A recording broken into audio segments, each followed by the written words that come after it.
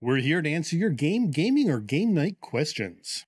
So tonight, I've been out of town for a little while. I didn't have a lot of prep time. I couldn't do a lot of research. So what we're going to do is we're going to get those questions right here live from the awesome folk in the lobby, our chat room here on Twitch. We like to do one of these AMA episodes every month or two as a good way to interact with you fine folk, as well as giving us a bit of a break prepping questions and answers. So which is useful because, like, seriously, I knew I was going to cut it close. I didn't think I was going to walk in the door a couple minutes before we go live. So I do apologize. You know, my hair is a little disheveled this week. Alrighty, so now's your chance, chat room, to get in any questions you may have. They can be gaming related or not. This is an AMA after all. Now, one of the things I did not have time to do is we always ask our Discord if they have any questions. I did. So if the Discord have anything, Sean will have to grab those. I haven't seen them. Now, I am going to start with one from someone we had some comments from earlier. So to get us started, I have a question from Chris Lundgren, who is a fan who frequently comments on our stuff on social media and YouTube. We highlighted one of their questions before. And it is, what is your favorite, if you have one, Star Trek board game or miniatures game? Have you and I actually played a Star Trek game together? At RPG, but never a board game, no. Actually, it says game. So honestly, we have played a Star Trek RPG. And I got to say, that's up there. That was really up there. That was one of the best RPG sections we ever had. So the game we are talking about is FASA, F-A-S-A, FASA Star Trek, the first edition. Not even the second edition, not the Star Trek 3 Starship Combat Simulator, but the first printing box set, which I bought off eBay, which is completely different than what I was going to say before Sean mentioned that. So FASA Star Trek was number one. I have no idea if you can find this. It's a D100 based fantasy role-playing game. Sorry, sci-fi role-playing game set in the 1E Star Trek that was published before Next Generation even existed. Now, there is a Next Generation source book for this that came out later. It very much was one of the first Life Path systems. So like people like to talk about Traveler's Life Path system, this had this. So of course you were going to Starfleet Academy and you tried to see how far you got through the academy, how many years you were in there. And you made all these little die rolls to see where you went. And what I loved about that game was its combat system that I assume at this point inspired XCOM. Because it was one of those systems that based on a couple of your stats, you got so many points to do things, but it was super tactical. So it was like turning 45 degrees was 0.5 points and pulling your phaser was 3 points and taking 2 steps forward was another set of points. So I have to say, probably my favorite Star Trek game is FASA Star Trek First Ed. Fair enough. Now, it did say board game or miniatures game. Miniatures game, I would have to say Starfleet Battles. I will admit, it's all because of nostalgia and fond memories and people geeking out about the game for years. So the first time I ever played Starfleet Battles was at a board game convention here in Windsor, Ontario, that was held at the University of Windsor. And I met some dude. This is where it gets creepy. I met some dude. I don't remember his name even. Big dude. And we were hanging out. We got along and we hit it off. And he's like, come up to my room and play Star Trek with me. And he had, like, back then they rented out because it was in the summer. It was at the university. The dorms were rented out. So people could pay like $30 or whatever to stay overnight. And I went up and we played on the floor because the room was so small that there were 2 bunks and no table. And we were both laying on the beds, leaning over and moving chits. And I just remember it was like my ship versus his ship. And like spending 6 rounds figuring out where the missiles went. And I remember picturing Wrath of Khan with when they fired the torpedo and it's flashing off into the cloud and seeing that with chits and like my brain at that time, you know, this is 90s, maybe 80s. I think this was 90s. Probably it had to be 90s by this point. I was still pretty young. And I'm like, I remember going, oh my God, this feels just like Star Trek. And it was the whole thing where it was, you know, the impulses and spending energy to move your thing. And it's impulse 3, what happens? Well, the torpedo gets closer. Okay, it's impulse 4, what happens? Okay, your shields have gone up. Oh, it's impulse this. And I loved it. The problem with that game is I had a great time that night because whatever big dude who brought me back to his room name was taught me how to play, and I had a great time. So then years later, I picked up the box set, like the original, and someone had like all the expansions in it. And Deanna and I sat down to learn that game. And props to Big Dude, because man, I don't know who can learn it. So then years later, they came up with Federation Commander, which is a simpler version. Still, like unfathomably complicated. And then they came up with like, I don't know, it was like a little booklet, learn to play. And that was like, I kind of made sense. So Deanna and I sat down and tried to play. And we actually had fun that game, but like we never went back to it. So I don't know. I would love to get more into it, but I'm just saying Star Trek Starfleet Battles, the original, marking off the things, spending your energy, marking off your engines. Like I had a lot of fun with it, though I only really had a small amount of experience with it. Better is I think it's called Star Trek Fleet Captains, which I have to thank a local gamer for getting me into. And that was the ripoff of X-Wing. And maybe I'm being mean by calling it a ripoff, but there was a Attack Wing Dungeons and Dragons, and there was a Star Trek one. That was actually really solid, but I only played it once.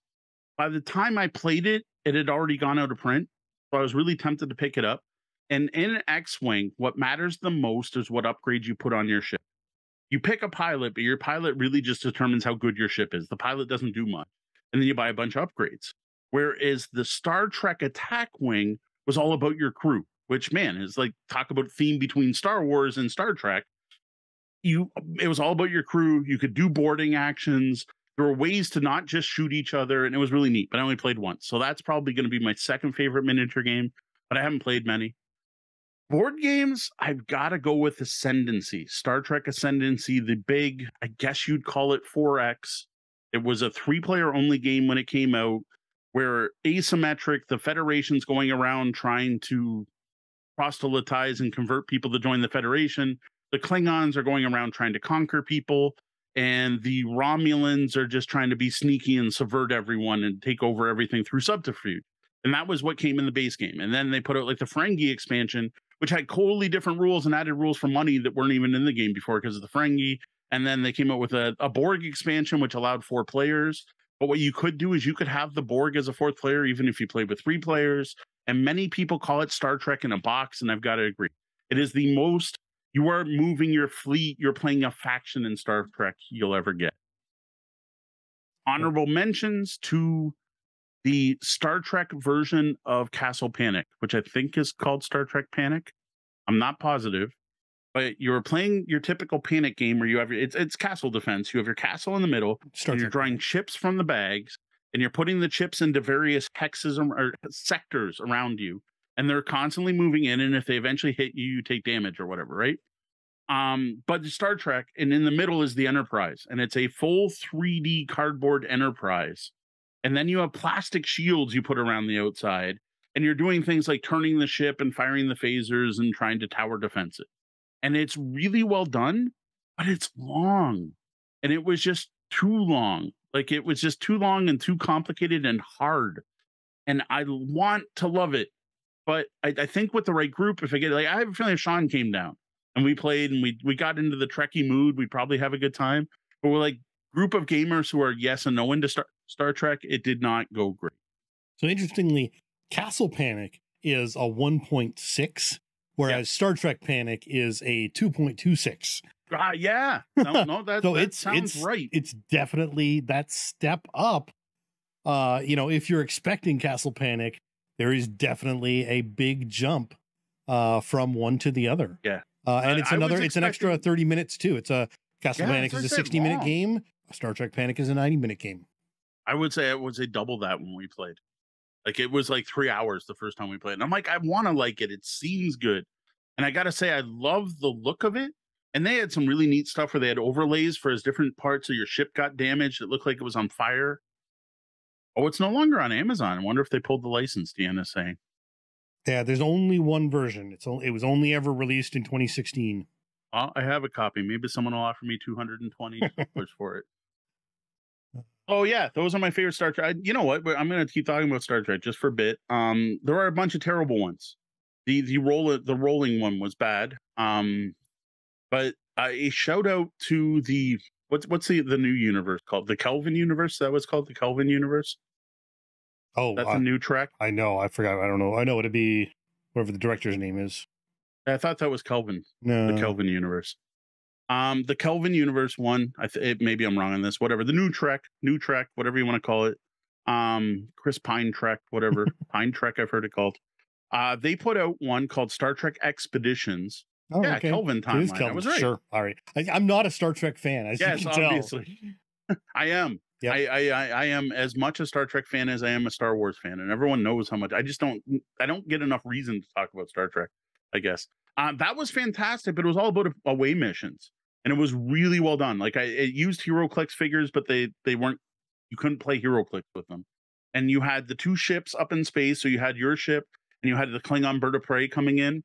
Meanwhile, you're on the planet trying to solve a bunch of problems, and it was really well done. And I strongly recommend it. The problem is the next time you play it will be the same. It'll randomize where things are, but that's it. And you're playing the same storyline over and over. And yeah, there's a couple branching paths, but they don't go enough different ways. Really good game to pull out now and then.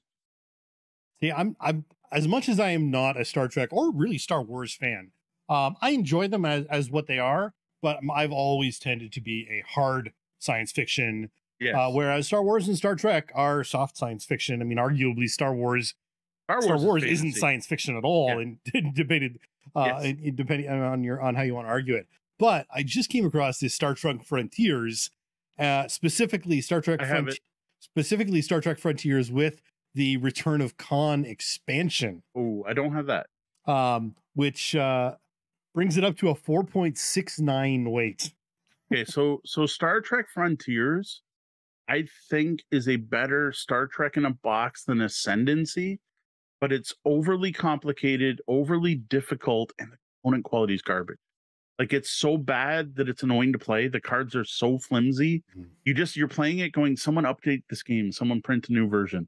I'm sorry for hacking the publisher on this one. Well, it's just Mage Knight, right? Yeah, it's WizKids. Yeah. It's WizKids somehow has this license. So Danielle called out 5-Year Mission. That is the dice one. I did not enjoy that one at all. I owned it and sold it. It was called 5-Year Mission, and the whole point was that the old crew can run into the new crew and you can play them both. But it was just a bad Yahtzee ripoff where you're trying to roll the set patterns on dice to complete missions.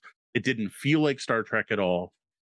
Now, I am going to call out one that's now out of print, but everyone used to talk about, is the Star Trek deck building game, which was generally one of the worst one of the worst deck builders I ever played. And it was just whoever got the best ship first won the game. But then they put out 2 expansions. So there was the original, it was the next gen, and then there was the original series, which was better because the ships were better balanced. Then they did a next gen second chance or something. But then they did one with the Borg. And the Borg had a way to play co-op, and that was amazing. And it felt like Star Trek, and you were building a crew, and you were trading technology, and you were using your skills. And the whole thing was you were being assimilated, and those were the bad cards in your deck. And if you ever drew an entire hand of 5 assimilation cards, you were out of the game. You were assimilated. So it was all about mitigating that. That was fantastic. But the other versions were terrible. Yeah, it's 5-Year Mission's got a 6.5, which for a Star Trek game is pretty low. Oh, it's like it's bad. You got to be a real fan. I think it's Nitzia. Or no, it's not. It's David E. Witcher. Yeah. So I had to look that up. Mayfair, but it's a Mayfair. So it's a Mayfair Euro. No, it was funny because I'm like, oh, I'm going to throw this in. I won't have much to say. And I'm like, wait, I own a lot more Star Trek games than I'm thinking I own. And then, final shout out, because Deanna's favorite game, the original Star Trek, the trading card game from Decipher. That is the game Deanna collected over Magic. She loved it. We had a ton of fun with that game. It was neat. I may have actually played, you like borrowed one of your decks or your dad's decks or something and played that. I never collected it, but I think I did play that one. That was very thematic. Your deck, and again, it was you had 2 lines of planets, and you were doing your own thing while still kind of interacting with the other player. All right, so there we got a nice SEO happy Star Trek game convert. That could have been a full episode. I had no clue that could have been a full episode. That could have been a full episode. So starting off, our first question of the night from the chat room came from Eurogamer Girl, who asked, what's a game you've played this year that you want to play more of? All of them? Pretty close. Right now, that would be All the Bus. We're going to be talking about that more when we get into the week in review. First experience with All the Bus, I dug it. Everyone else hated it. Second experience with All the Bus. I didn't hate it. I don't know. First experience, you weren't there. It was with Tori and Kat. Oh. Remember? Tori was like, I hate this game. Oh, no. I played you were there. I was there. Yeah, no, Tori hated it. I hated it. I was in the air because there was a bunch of extreme going on, and it wasn't. You didn't have an opinion on the first. Yeah, game. It wasn't great, but it could have been us, right? Yes. It was one of those things. We made enough. Tori hated. Like really, I have not had him have that negative reaction to a game in a long time. So then we played the second game. Oh, and Deanna hated it. Deanna's like, I hate that we have to review this because it means I have to play it 3 more times. And Sean loved it until we got to final scoring. Yeah, until it was determined that, oh, look, there is this huge runaway issue that we didn't catch. And is it a runaway issue because we missed it? Or is it a huge flaw in the game? Yeah. Which spoiler for later, so far it hasn't happened again. So far it hasn't happened at all. And we had a game where I totally went for that. And I had 10 banked and she had 3, but she still won. Okay. But there was more mitigation. There was, I know you have the ability to bank 3 coins, so I'm going to make sure you never have 3 coins to bank. Right. And that's what I thought was going to happen. And I've got to say the biggest thing with that game is Deanna has completely flip-flopped. After 3 games playing 2 players, she's like, no, I like this one. This is a good game. Yeah, I think I thought it had possibility, but there was a potentially glaring issue that concerned me after our second play. Which so far, we haven't played enough. We didn't play all that much this weekend. There was one night at one particular place we played a bunch of games in a row, and I still there's some dumb things in there though, like the why the upgraded components don't make sense. Yeah. The vault thing is just awkward. The fact I stole a component from another game to make this work better, there's issues. But I want to play more All the Bus because I want to deep dive. We haven't touched any of the new cards or anything like that. But that's more of a new game of mine I'm hyped about still. More so than, game I tried for the first time this year that I want to play more of. Dune Imperium. Yes. Dune Imperium we still haven't reviewed because I think I've only played it 3 times. Like I haven't even hit my usual. And I think 2 of those were with me. So yeah, I'm at maybe 4 plays, 2 to 3 plays. And technically there's a play. We're probably at 4, counting the 2-player game Deanna and I played that we really didn't enjoy. And I have no interest in doing again. Sign me up. Yeah. Love that game. So yeah, I want to play more Dune Imperium. That's a big one.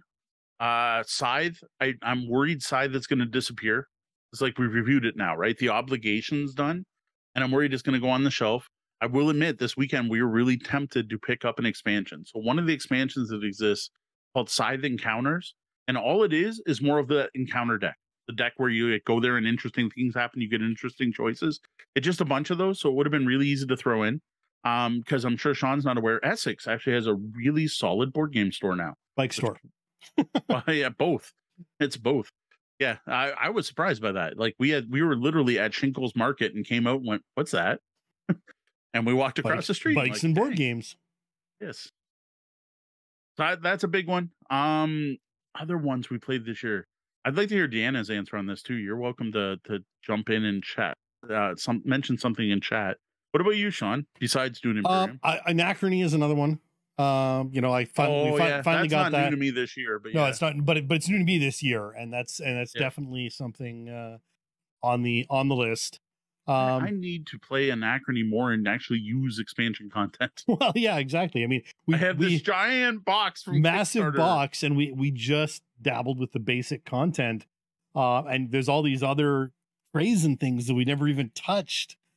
And there's so much. There is a ton. There was stuff when we were repacking it into the Kickstarter box that was still in shrink. And I'm like, do I take it out? I'm like, I guess I take it out because it'll fit better. Yeah. Eurogamer Girl is saying that Dune Imperium is better with the expansion. And I've heard that. And the second expansion is going to fix a couple more things. And to be fair, we just haven't played it enough to find things needing fixing. True. I want the expansions because I want more content and I want some of the other, groups that are coming from them. But as far as fixing goes, Ix, and Ix is just the coolest thing in Dune, in my opinion. That is the part of the Butlerian Jihad and Ix were the two parts that I wanted expanded on. Except then, dude's son expanded on the Butlerian Jihad, and it was kind of like the Clone Wars and Star Wars, and I was like, what's happening? Why? Oh yeah, so and yeah, we agree with that. The 2-player experience wasn't great. No. No, not at all. We did not enjoy that. Yeah, so absolutely. 2-player for Dune Imperium was not ideal. I will not do that again unless the expansion changes it some way. And that's one of those I'm like, oh, you almost shouldn't have put that on the box. So Deanna's saying Arnak, assuming it was new to her this year. See, Arnak, I'm getting my fix by playing on Board Game Arena. I'm not having a big urge to take out the physical game and get it down and get it played because we play often enough on Board Game Arena. Right. Oh, there you go. The expansion's fixed 2-player. So that's intriguing. What else have I played? You know what? Here, I again, it's an AMA, so I haven't done research. Let me very quickly bring up my Board Game Geek, what I played this year, and see if I can find any more. You got other ones? Not Arnak? Yeah, what else? Anachrony. Yeah, I can see all of a sudden Dune Imperium Immortality. Now the community is saying best 2 to 4. Oh wow! Okay, so that's a big change. I guess there was a big announcement today. Disney's getting into the CCG collectible card game market, eh? Oh, I didn't even see that. Disney Lorcana trading card game. Oh, or maybe I saw something about it, but I didn't. New announcement. We barely have been online, honestly. Like I've tried to avoid being online. Right. Buy game, date range. Honestly, I know it's not a great game, but as a way to get your daughters to the table more, I would be happy to play a couple more games of Villainous, which is new to me this year. My daughter will happily do exactly. I know your daughter loves it. I don't know. I only had the one experience with it, so I don't know. I would need to try more. Here's a good example of one. Charterstone, because we can't. Like we finished it, it's done. And I don't want to play it now that it's done. I would love to play more Charterstone. Yes, we bought the campaign thing. The thing is, I want to play it with the same group, and that group is currently working through a different campaign game. Terror Below is another one I would love to give another try. I don't think our first experience was the best experience for that game. It was too late at night. I think it could have been a much better game than it turned out being. I agree. Point Salad, I'd say, but I'm playing tons of it. Like we played a lot on the weekend. No. Chiseled, we've been enjoying. Yeah. I would happily play more Chiseled. No. It's interesting. Dune Imperium is rated as a weight 3, and it doesn't feel that heavy to me. Maybe that's me. I don't know. Maybe it's just because unless I'm missing something about the game. Ex Libris. I'm really enjoying Ex Libris. I want to play more Ex Libris because I want to see more combos. Bell Smackers. I still have to try that. It's neat. Yeah. It's too long. That's what it feels like it should be a filler game, and it's not. Right. Spelling games to me should be shorter. I don't know if it's too much brain, too much thinking. Underwater Cities. I have not played enough of that game. Yeah, no, I could go for another game of Underwater Cities. It was not as fantastic as I thought some people made it out to be, but it was good, and I could definitely, again, I never felt the same way about Terraforming Mars either. I know you're the hugest fans, and I enjoyed Terraforming Mars. But I never fell in love with it. And I feel like my first experience, at least with Underwater Cities, was very much the same. It's like, this is a good, solid game, but it hasn't hooked me. It hasn't gotten me to that, I gotta play this all the time. But yeah, I definitely. And I gotta admit, that's kind of what happened to me. Underwater Cities always feels like I haven't figured it out yet. Like I haven't reached that level where I can plan ahead and know what I'm gonna do. Like I don't sit down to play that game. Underwater Cities is on BGA? Is it? Oh, we need to be doing that. There you go. No, like Terraforming Mars, I'll get my starter hand and I'll plan out a whole strategy, and then I'll see the cards that come out and I'll adapt. And I feel I need to get to that point in Underwater Cities. Whereas Underwater Cities, I sit there and I'm like, I don't know what to do. I got these cards. I guess I get the most stuff if I take that red action with this red card. Right. And then eventually maybe I start getting a combo going and I try to turn that into points. I still feel like I'm floundering in that game. Right. You should play more Alien Frontiers. That game's fantastic. That might be weird. Underwater Cities isn't coming up on BGA. Hero Quest. I should play more because we spent a lot of money on it. Those are the big ones. Like looking through what I played this year, those are the biggest. If there are fans of King of Tokyo, BGA did release King of Tokyo Power Up today.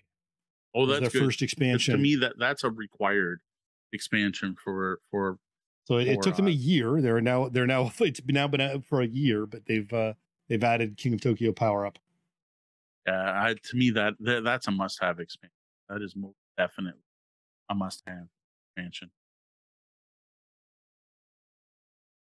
Yeah, I was Underwater Cities maybe on Yukata or something like that. Could be. Oh, yeah. Beyond the Sun's on there. I really want to try Beyond the Sun, but I think that seemed like a game I want to play in person. Yeah, it's another one of those. Let's not learn that online. Maybe.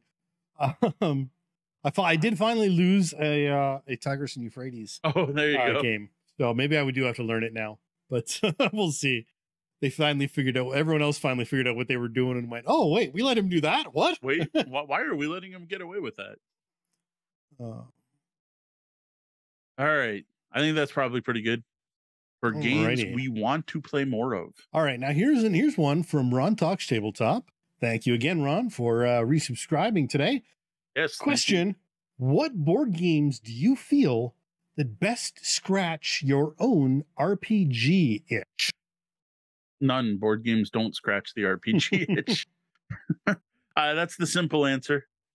To some degree, I would say I could see if I was able to get myself into an active in-person Blood Bowl league, that would at least start heading in the right direction for me. Yeah. But generally, no, I agree. There really aren't games that do the same thing. I guess the only difference would be crossover games. Like if you consider For the Queen a board game or card game, then that 100% that. Right. Because that game totally scratches an RPG itch I love. But to me, it's an RPG. Sure. And like to me, that's not it. But I can see people calling it a board game or a card game because you don't make a character, you don't have character sheets, there's no campaign. Like that totally depends on your definition of a role-playing game. So I guess my answer would be For the Queen.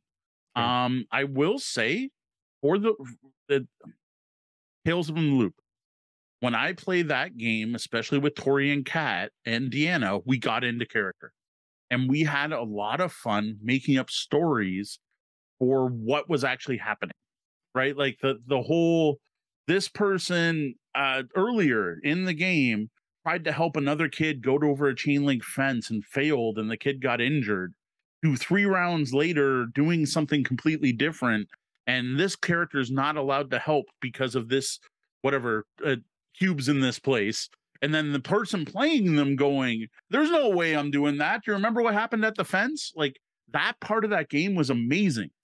Unfortunately, I feel like, because you were right, absolutely. I mean, that definitely happened. I was there at the table. It happened. But I feel like part of why that happens is because you're responding to the fact that it's a crappy game and you need to make it more enjoyable. So why not our role play along with it? Anything to make your make the table feel more enjoyable. There's nothing wrong, and there's nothing wrong with making your own fun, but it does not make it a good board game. Yeah, I still say it's better at 3. It's playable at 3. I haven't gotten rid of it yet, but that's probably because I got rid of a huge pile of stuff. All right, we'll keep up on this one because I'm going to keep talking about it. But in the meantime, chat room, we could use some more questions. There was, you know what? I have to say, I remember. Do you want to call Dark Future a board game? Yeah, we got into some 100% board game. We got it. There was some role playing in that, and I feel like that definitely touches on role playing in that you're leveling up your driver, which was just a number. You're leveling up your car. It's as much a role playing game as BattleTech is. Yeah. Right, you're getting your money from your matches, but that was all using the campaign rules. Using the campaign rules from White Line Fever. Did that. Trying to think of others. Star Wars Imperial Assault, to an extent. Now, I only played as the Empire, but I very much got the feel that I was, Vader sitting on Mustafar planning things, or I was Count Dooku, or I was not the emperor, but I was some form of person coordinating things so that bad things would happen to the characters, because you literally like stack the deck at the beginning of the game. You look through, you get these sets of operation cards, and you're like, I'm going to use this one, which is all about my stormtroopers will be tougher, or I'm going to use this one that means there'll be more traps on the map, and you kind of pick from them and you make a deck, and that's the stuff that will come out. Now with that, that's the part of that game was all the expansions would give you more. So like if you picked up like the General Veers expansion, which I've never understood why he's such a big character in Star Trek. He's like the general who's on one of the AT-ATs at the beginning of I'm like, most people don't even know his name, but for some reason fans really like General Veers, and I don't know why. I think he talked back to Vader and didn't die or something. But anyway, you get the General Veers expansion. Well, it comes with rules to play him as skirmish, and it gives him a card that you can buy him during the game, but it gives you a whole new one of these plots that you can use. And I'm probably using the wrong names because I haven't played Imperial Assault in more than 5 years. Like operations plots, whatever they're called. But I think the players very much felt like they were playing characters. Like with the leveling up and like decisions were made in that I think were suboptimal because some things were cooler. And to me, that's where the RPG breaks in. Right. Where if you don't get that point where you're like, no, I'm keeping this cloak because it looks cooler, then you've reached RPG realm. Whereas you're like, no, I'm taking this because it's +2. You know, even though my character would probably never use it, but I don't care, it's +2. And I think that's the gap that got bridged, at least with my group. Here's an interesting one. I just discovered Gaslands has a legacy system. Okay. And I could totally picture us in the past, I don't think anymore, but when we were younger, I could totally have seen us doing legacy Gaslands and essentially doing an RPG out of it. Right. I still they're my sons now, but I have the Hot Wheels collection that could have done quite a bit. Gloomhaven did a bit of it. We definitely did some role playing, but we always played optimally. Right. That was very much you had to. Gloomhaven is hard. Do not feel bad about playing on an easier difficulty if you were playing Gloomhaven. But there was definitely character moments, especially when you would get a choice. Our group would get into character whenever we had to, you're at the end and this happens and someone drops this thing. What do you do? Whatever they were called. There was the Gloomhaven cards and then the road cards, I think they were called, or the city cards and the road cards. Yeah, city cards and road cards. Yeah, we used to get in character for those. And while there was smack talk and stuff while we were playing, that was definitely in character. And while there's slight spoiler, Gloomhaven's been out long enough. There's a thing really early in the game where you go and murderate a bunch of the PCs race. And I was just like, whoa, okay, we are not the heroes. This is not what I expected from this game. And while one of the players was playing the race that we just basically went and genocided, and I'm like, wow, dude, are you okay with this? And he's like, well, I guess I have to be because the game made me do it. But there was definitely some stuff like that.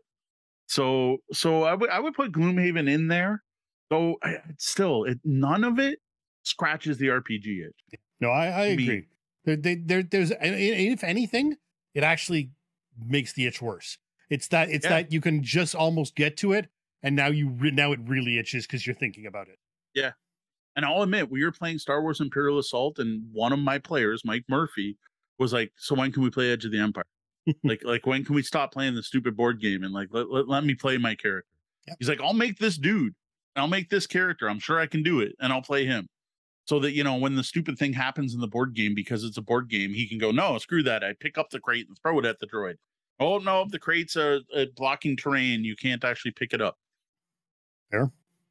All right. So we got a couple more questions from the chat room. They're on a roll tonight. Darkling Light asks us, do you think too much theme can hurt a game's gameplay or appeal? Definitely. I'm trying to think of an example though. That's a question that could have used some research on. I think it can happen. To me, it's a balance issue, right? It's too much theme and not enough gameplay to balance out that theme. You can be dripping in all the theme of the world, but if it's a cruddy game, it's still a cruddy game. And I think there are certain designers out there who have fallen into a trap of that. It's piling on their theme and trying to get the player to be immersed, and in the process forgetting about the fact that it's a game and it needs mechanics to work. I would think Tales from the Loop is an example of this. Yep. because the theme was there, but it hurt the mechanics and it made the game too difficult. Like the cooperation rule that you can combine two different pieces of technology to automatically succeed at something, but then the mechanics weren't there. To like, it came up so infrequently. Yeah. And then the whole, once your kid gets scared, you can't ask for help. And I'm like, I get it. You're now scared and you're focused inwards and you're no longer can contribute to the rest of the group. But the dice mechanics in that were so terrible with a 25% success rate, you needed the help. Yeah, they took this thematically why. Yeah, they took this massive theme that they had from their RPG world, which is fantastic. We are all fans of the Loop. Tales from the Loop is amazing. Theme. But when you try to cram that into the board game, again, it just collapses in on itself, and the experience doesn't work the way they, I think, wanted it to. And that's a shame because, again, we do love the theme, and it kind of broke the game. I think if you'd taken a little bit of that theme away and helped focus the mechanics on the game and then, dusted the theme over top of it, it probably would have made a better game than what they got. Which is like unfortunate. in that game, like one of the house rules that's just great is whenever you take damage, put the cube where you want. And even just doing that makes it mechanically better. Because even there were just so many little things in that. The hacking, the entire hacking system. I'm like, you're trying to make this awesome, epic, thematic battle, and it's just frustrating. Yeah. And Eurogamer Girl has a great point in the chat room. Too much theme in rule books can make it hard to learn. Absolutely. Yes. And this goes back to a great Twitter post that we talked about, I think on Sunday, where there were certain designers going on and talking about how long your rule book should be.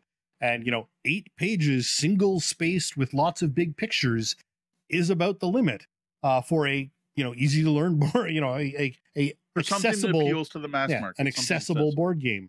And as soon as you start draping all this theme and background in, especially in amongst the rules, it becomes problematic. If you want to add in a thematic rule book, or you teach the game and then you've got pages at the end, or you've got a couple of pages at the beginning that set up the theme for you before you teach the game, that's one thing. But it's when you start mixing and mingling the theme, and I think the Ghost Betwixt has made some of that mistake, and that's part of why the 3 rule books and confusions and things have happened. If one of those rule books was just the story, and the other books were how to play the game. Well, the absolute worst was there was a book that was supposed to be how to learn the game, but all it did was reference the other 2 books. Yeah. That was actually terrible. That was actually a horrible one. I'm trying to think of other example. It's definitely a thing. Like whenever you get a thing and you're like, well, that's dumb. And they're like, oh, but it fits the theme. Like, I know that happens. I'm just not thinking of any actual examples in front of me right now. What I will say is that I love when the theme matches the mechanics. Like, that's different. Absolutely. But there are definitely examples. Aquilin, there's a perfect example. That should have been abstract shapes. Because why are groups of the same color different fish gathering? Why is this turtle hanging out with this fish, hanging out with this octopus, and that's worth points? And I'm like, at least the fish school, but like turtles might gather together. But like it just made no sense. And I'm like, why does this even have an underwater theme? They liked their artwork, I guess. It just didn't make any sense whatsoever why this game had this theme. And I'm like, if it was one player, yes, you want to group the same type of animal together. Okay. But then why do you want to group the same color of animal? That it totally felt, once you got to that point, you're like, oh, this theme doesn't actually work. Just give me a bunch of diamonds, squares, circles, stars, pluses. Give me the Lucky Charms shapes in the different colors. And the game would have been better, in my opinion, because instead it's ambiguous and some of the shapes are similar to each other. And it's really easy to forget what you're trying to group and gather, or pay attention to what your opponent's grouping and gathering. And I mean, I've said this a number of times in the show. I've been on record. Waterdeep. To me, it's but I don't think the theme gets in the way. It doesn't get in the way, but again, it's meaningless. It doesn't, to me, the game, it's excess. You could keep the cards clearer if you didn't have to cram all the D&D stuff on there. stuff like that. It's just unnecessary, and that's where it doesn't meld well. Whereas I think something like Quacks of Quedlinburg, it's not a heavy theme, it's not an in-your-face theme, but it actually works. It actually makes a whole lot of sense what's going on in that game. What I love about that one is I love when the theme of a game helps me teach it, where it's just logical why this would happen. And I can teach Quacks in a way that it makes sense, even though I'm not quite sure why rat tails would thicken your pot. But like, I can explain it in a way that it all makes sense. You're like, look, you're in a fair. You're trying to get people's attention. So you want your pot to bubble. When you put these snap bangs in, it causes your pot to bubble. But you put too many in and it explodes. So you want a really excited pot. And you want to put in more ingredients. So you don't want to put in one, you want to put 2s or 4s in because they take up more space, which means they move further. And I can like just totally explain it. And then I'm like, okay, now after the first round's done, you notice this guy's way ahead. Everyone's paying attention to their pot. What can you do to try to get people's attention? Well, you start sneaking in rat tails. But the problem is people are still paying attention to seconds. So they don't get as many rat tails. Person in last, no one's paying attention. They get to throw a bunch of rat tails in. What's it do? It thickens your pot. And like by describing it that way, people are just, yeah, okay, that makes sense. That makes sense. That makes perfect sense. Yeah, I get it. I totally get it. Yeah, whenever you can use the theme to teach the mechanic or use the mechanics to explain the theme, it's a great balance. And that's sadly lacking in a lot of games these days. But when it does hit that sweet spot, really makes for a more enjoyable game that people are just willing to play more because it's easier to grasp, right? You don't have as much of a teach, or even if it is a harder game, even if it's a heavier game, it clicks in faster, right? Yes. I mean, maybe it's one of those games where you want to play around and then restart afterwards. But when you play that round, you're like, oh, when I spin the pulsar, this does this and that. Yeah. Oh, of course. There we go. Perfect. Let's get this. Let's play. One of the best examples of that is Veenhost Deluxe. I remember teaching Jeff and Sheila Seuss. Now, Jeff and Sheila Seuss are gamers, but Sheila's not really familiar with heavy games, and Jeff's into eclectic, weird games. He's not like a party gamer, but he's also never played a Vital Lacerda, right? And I sit down and I teach them this game, and I'm like, look, these are the different wine regions of Portugal. And of course, each wine is going to have distinct flavors, and they're known for different things. In this region, their wine's not as good, but they developed a cellaring system that makes the wine better. And I can teach that game, and absolutely every action you can take in the game makes perfect sense thematically. It's, I'm going to go here to do this thing to collect this because I would do that to make my grapes worth more. Or no, I have really weak grapes, but if I hire a bunch of tasting houses, I can make up for it for the money. And similarly, wine's just a good theme for board games. Veenhost, which is in my opinion, it's Vital Lacerda's Veenhost Deluxe, Viticulture. Viticulture is the zoomed in. You're just playing one region. Not that the games are literally related. But that game just makes sense because you're like, I need to send a worker to the mash tun to be able to mash my grapes. And when I do that, I now get low quality grapes. Well, every turn I leave that counter there, they age and get better. But at some point, I'm going to have to sell some of my wine to get enough money to be able to buy more fields to get more grapes. So how late do you, and that's a big thing in Veenhost, is how long can you wait to sell your grapes? And it just makes sense because you're looking at grapes and you're looking at this, and getting a cellar does this, and hiring more migrant workers lets you harvest more grapes. And like it's another one where I find the theme is really well tied in that makes it easier to explain. But like Veenhost Deluxe is probably one of the heavier games I own. Yeah, and it makes perfect sense. Yeah, Veenhost Deluxe is a 4.0. And that's not a game that I would introduce to people like Jeff and Sheila initially, for the most part, off because the bat, because that's a meaty game with a lot of decision points. Yes, but as Your Gamer Girl says, when it makes sense thematically, it reinforces the gameplay. Yes. Plus, people remember things that make sense. Like it ties to real life. It ties into their personal experiences. Ties into what you know about wine. Everyone knows wine gets better with age. If there's a mechanic and you go, well, the wine ages. You're like, well, of course the wine ages. Everyone knows wine ages. Oh, if I sell cheese at my winery, more people will come. Well, yes, because people sell cheese at wineries. If it was like, if I sell spinach at my winery, more people will come. You're like, well, what? Spinach? Really? Right. Yeah. Technically, I think we've already answered the next question in a way. Yeah, I think we so. we kind of moved in without me actually trying to do that. So Eurogamer Girl had actually asked, "What's your favorite theme and mechanic combo? Where if a game has both, you'll always be interested in it." Well, okay, that's the first part of the question. Vinhos Deluxe. Vinhos Deluxe does it the best, and like I said, I love teaching that game. Wax is another one where I love teaching the game because it just makes sense. Pulsar 2845 tends to be pretty good, but you need someone in the right mindset. I'm trying to think of others. Like Azul does not. I can't teach Azul quickly. I can mechanically tell you how it works. One of the things I find, and this isn't really a theme or mechanic, as it sort of falls under mechanic, is the iconography. That is actually one of the things that makes a huge difference to me now.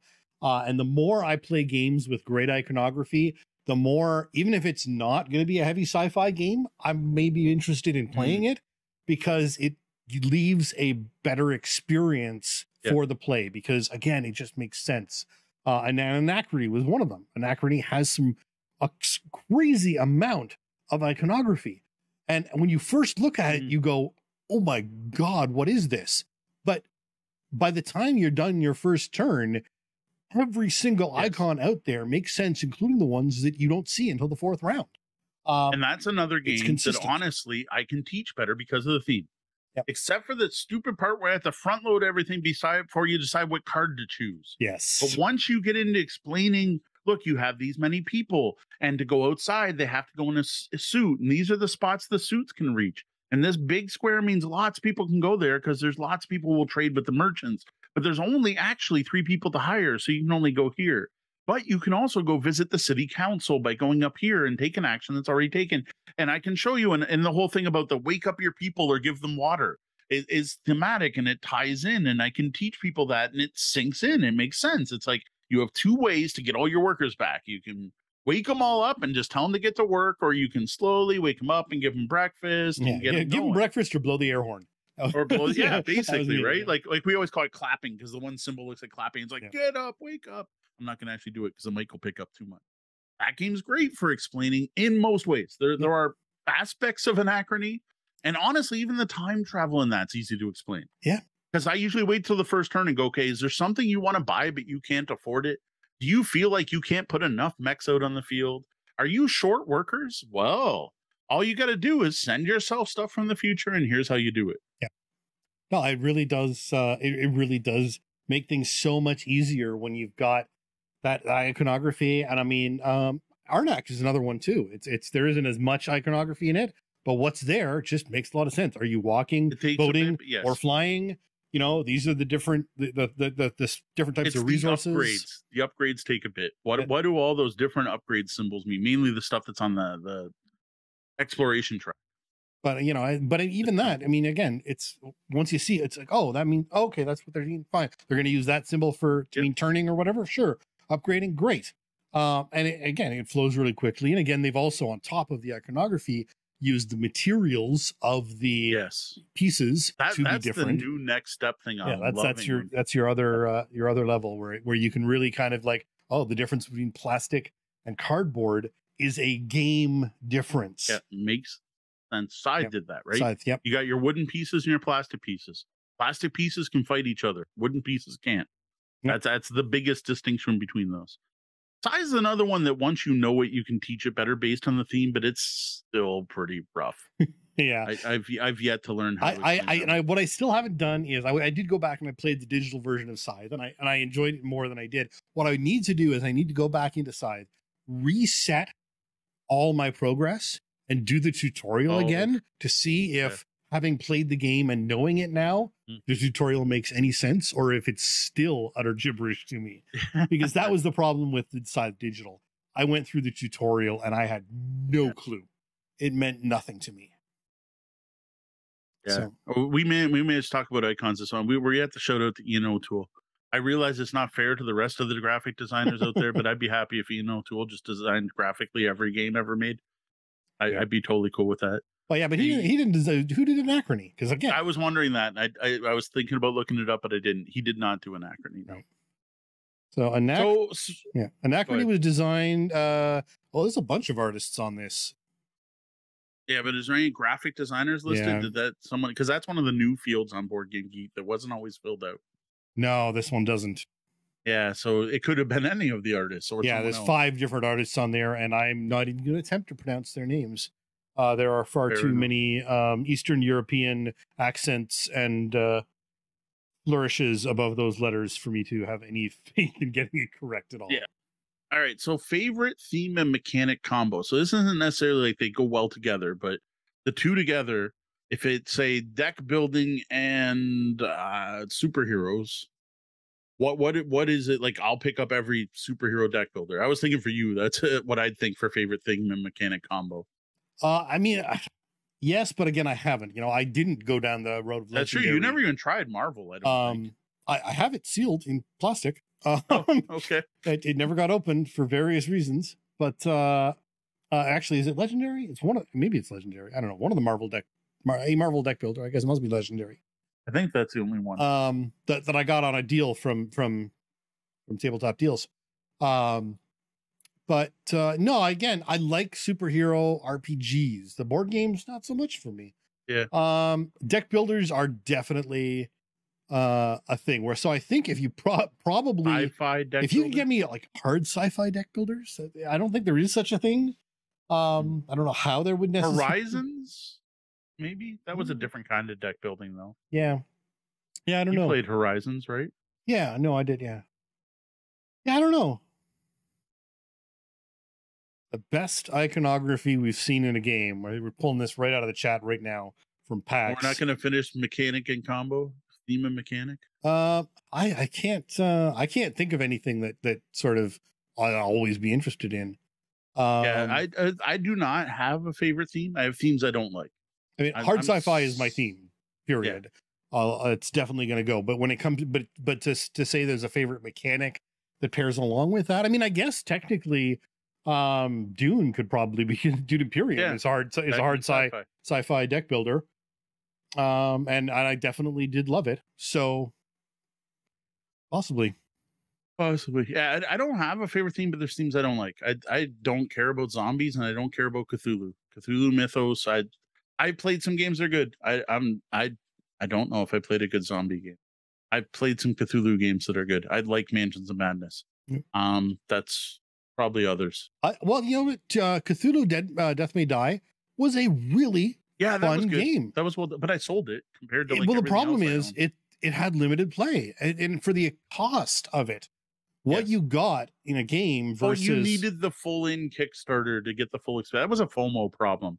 That was it missed out. I missed out. I didn't get the whole thing. I just got this one box. No, but I think even it was incomplete. But even if you'd gotten the whole box, you're not going to play all the possible combinations. You just not. Right. It's not going to be interesting that long. There was a ton of stuff there. You could have spent a fortune on it. And realistically, you're going to get through all the scenes once, maybe twice. And it's never going to get played again, except maybe, when you want to show it off. So themes, I'm not Cthulhu, not zombies, not sports. Not in like a Blood Bowl maybe, but that's more fantasy. Favorite? That's possibly fantasy. Not farming. There's just too many farming games. Not cooking. I don't even call that like food. I'm just running through various themes in my head. I guess fantasy possibly. But I love Star Wars. Like, give me a really good Star Wars. Give me a Star Wars. Star Wars is fantasy. Let's not mince words here. Star Wars is a fantasy series, not. Give me a good Star Wars deck builder. I might be interested. I don't love deck builders. My favorite mechanic is the Shogun series of games, which Sean's played two of. You tried all three, haven't you? Yeah. Wallenstein, Shogun, and Immortals. Yeah, and never mention Immortals again. Yeah, I even like Immortals. Of the three, it's the worst. But I love the Cube Tower. But program movement. There's my favorite mechanic. There you go. Yep. Because I also love Robo Rally. You even love Jaws, and I was so over that game. Yeah. No, I like programming. That's true. Because I was thinking, I'm like, what is it in like? And I love the cube tower, but the cube tower is unrelated to that. I love you have your hand of provinces in your hand, and you have 8 different actions you can do, and you pick which action happens at which province, and only 2 of them are attacks. So it's not a big battle game. And it's all about trying to outwit your opponents and think of your opponents and where are they going to attack, where are they not. So I got to say that the programmed movement in Shogun, Wallenstein, Immortals, and I want more, please. Put out more games like that. Though I guess they're already done. So I don't know if that series is ever coming out with anymore. But I love those games. And well, what are the themes there? You got Japanese feudal Japan, you got medieval Germany, and you got Heaven versus Earth. Heaven versus Earth. I wanted more. I wanted something different than what you got. It was just too back and forth. It was like everyone called it a knife fight in a phone booth, but I'm like, it's a knife fight in a phone booth in a blizzard because like it just yay, you killed all my troops, but then they come back and they kill all your troops, and then his troops come out of nowhere because they were off on the side of the board and he played the right card, and it was too chaotic. I prefer strategy games. Tactics is nice, but I like some strategy too. Yeah. So yeah, I really like that series. So yeah, mechanics, and I love Robo Rally. Robo Rally, there's a game I should play again. It's probably been 10 years. Not the new version, the old classic Richard Garfield before he got famous making magic Robo Rally. Yes, I know, don't put out 80 boards, stick to 1 or 2 back and forth, a little zigzagging. I love that. See, and that's one thing I need to play. I have played the new version. I never played the old versions. Someone brought the new version and we played it upstairs on one New Year's. Right. But I've never actually played the old version. So. Oh, geez, Deanna mentioned it there. Aventuria for games I want to play more of. Yeah, but have you even played that this year? I was kind of discounting that because I don't think you've actually played that this year. I might not even have played this year. But yeah, so Eurogamer Girl was saying fantasy deck building co-op. And so that's where Aventuria came up is, well, have you? It's okay, but that's the deck building, that's deck construction, where you're building your deck before you play. You're not improving a deck or during play. See, I to be honest, I do miss some deck construction. The problem is most deck construction turns out to be Magic, which is just a money pit, which I have no interest in ever getting into again. Well, Aventuria is one of those, if I played it enough, I might get into it. We've only ever played with just set decks. But even with set decks, there is the thing where you get treasure at the end. Right. And you always have a 30-card deck. So when you add in your treasure, you have to take something out. So there's that aspect. But yeah, it's totally deck construction. It's sit down before you play, sit and play, build your deck, and then play it. Yeah, no, and what I miss, and again, it wasn't a great game, but I enjoyed it, was Vampire, the card game, like the old Vampire deck building game that we had.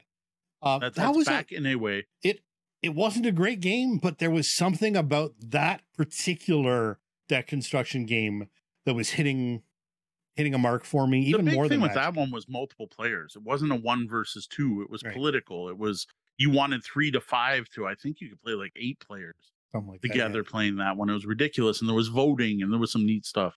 I made an unbeatable deck in it that seemed broken. That was again, it wasn't a great game, but there was something about some of the mechanics and the way that game played, and it wasn't as much of a, you need to have the rare card that you have to maybe get. It was easy enough at the time to get more or less all the cards and just build whatever decks you wanted.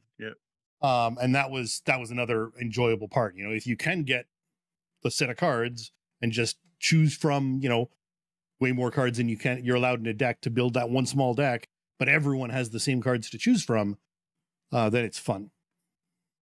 All right. I think we'll do one more. I don't know what time we actually got it started, but it's almost 10:30. So Pax is asking, what's the best iconography you've seen in a game? And I'm running it through my head. I'm sure most of tool games, but I know there's a perfect example, and I'm not. Well, a lot of people have definitely necessarily called it out as the best, but brought up Race for the Galaxy. No, that's not the best. That's one of the worst. The icons don't even make sense for what you're trying to do. Like, they're not tied to the actions. Race for the Galaxy has brilliant iconography because once you learn it, Right. You don't need the rule book. Everything's perfectly clear on the cards, and you can look at it at a glance. But learning it is not huge. Yeah. And I do not think it's good. Whereas a game like Anachrony, again, it just Anachrony really made sense. It's there were a couple of things you were like, oh, what is? But as soon as you learned what a couple of the strange little things were, it was great. Oh, Vinhos Deluxe is up there. Pret-a-Porter was definitely not. That's an E&O tool design, I think. I just feel like there's a perfect answer here, and I'm forgetting it. Yeah, and there was something. I remember something being out on the table and going, "Oh my God, the iconography on this game is perfect." I can clearly sitting back what everything is and how clear it can be. Point salad. I don't know if that's really iconography. I don't know if I call that iconography. It's literal representation. It's so like, yeah, they're icons, but they're not reminding you of actions or where to place them. Point salad does work really well.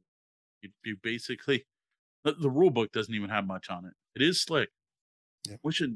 And I might for laying out this game and going, Bastille from Queen Games.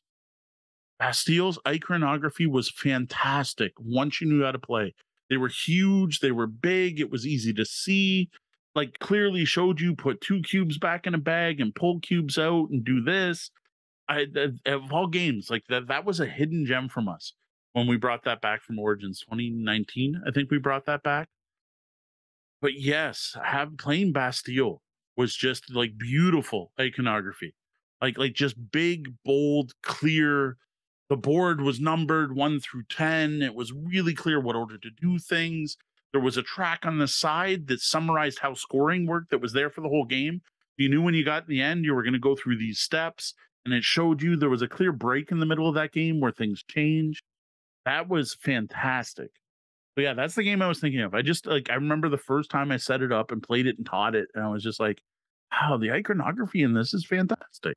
Like, it's one of those where if I had totally forgot how to teach someone, if I forgot a section of the board, someone would be like, oh, does this mean this? And they get it right.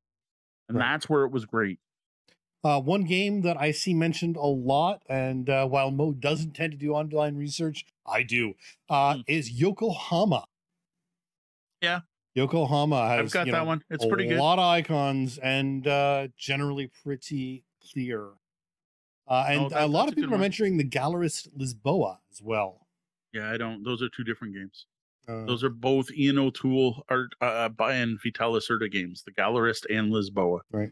Which I have not played either. And I see Terra Mystica mentioned here, but I don't know. I don't feel like that's super awesome. I don't agree. If there was a better way to explain the point bowls, the power bowls, then maybe.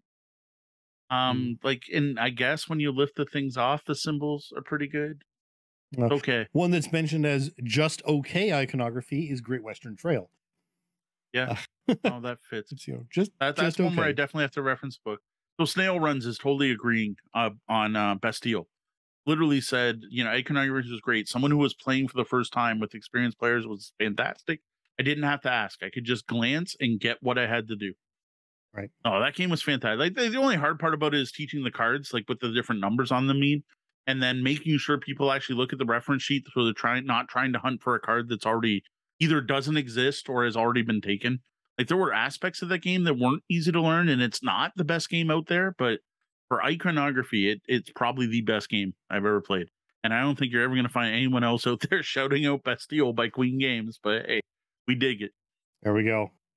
Good night, Pax. Yeah, and one game that I agree with, although I haven't played it physically, so I hesitate to jump on the bandwagon. I'm waiting for my One Deck Galaxy to show up, but One Deck Dungeon is really straightforward. It's like agility and a dice symbol. It's like, it's basic, but that's what it needs.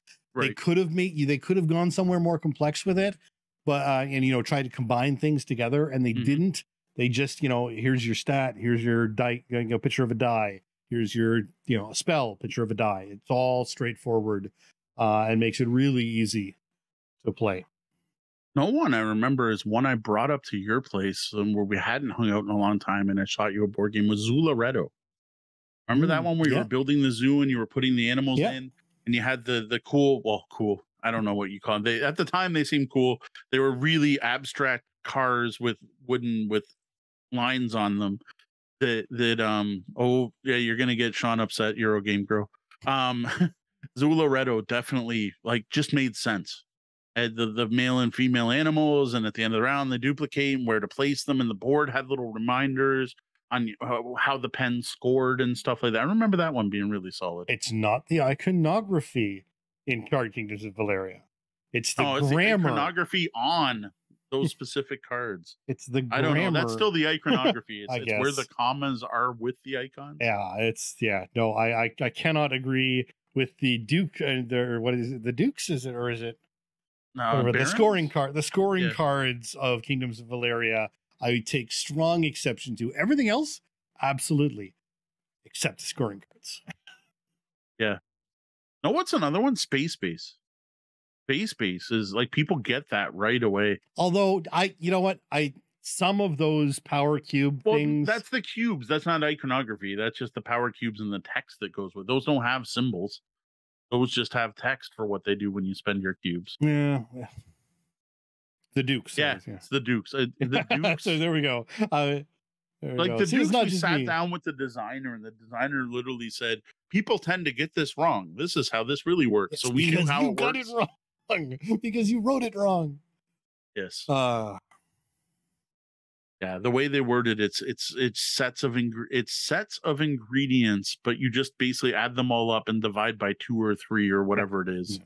You don't have to have actual sets of 3 of a kind, 3 of a kind, 3 of a kind, 3 of a kind. Yeah. That is the grammar in that particular one. Yeah, and it has frustrated me every time, because every time I sit down, I think I get this wrong. I must do it this way, and I've done it wrong. You do it the wrong way every time. All right, I think we're probably good for tonight. We've got a lot of topics there. What did we even cover? We had Star Trek games. We talked about iconography games we want to play more of. Games that scratch theme. RPG itches. Too much theme. Not even just too much. We just kind of talked theme about and then theme and themes mechanics. And mechanics. Themes and mechanics and iconography. So Deanna threatened a question. We'll do one more, I guess. I said it at 10:30 I was going to call it. Yeah. I honestly hear sausage making. The more questions we answer, the harder it gets to promote the individual episode and SEO it, because it's too much stuff in one episode and no one can find it. It's silly, but it's we also have a character limit on our YouTube. Yes. On the YouTube and on the notes. Like of all things, we tend to do 3 to 5 questions every AMA. Yeah. What was awesome tonight is we didn't have to make up any. Absolutely. I didn't have to go on Twitter and grab some question or a question the Dice Tower was asked. We're all good. All right. Well, that is it for our Dog Days AMA. Thank you so much for your questions tonight, lobbyists. And remember, we're here to answer your game and game night questions most weeks. You don't have to be here for an AMA. You can send your questions to questions@tabletopbellhop.com. You could go to tabletopbellhop.com and click at the top of the page, the little spot that says Ask the Bellhop. Or you can just hit me up on social media. Just tag me on Twitter and say, hey, Mo, I got a question for you. That works too.